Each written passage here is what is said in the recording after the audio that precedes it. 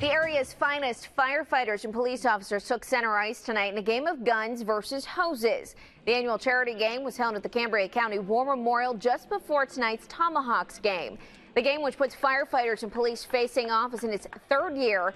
The money raised throughout the night goes directly to Special Olympics. It gets pretty heated out on the ice sometimes when we're playing with each other, but we all work together, we all get along, we're all friends, and the main thing is we're here to raise money for the Special Olympics. Our guys know, at the beginning of this game, hey, the biggest thing here is it's for charity and it's for fun, so have fun with it, and we did. And the Guns ended up winning the game with a score of 7-4. We'll have highlights from tonight's Tomahawks game coming up later in sports.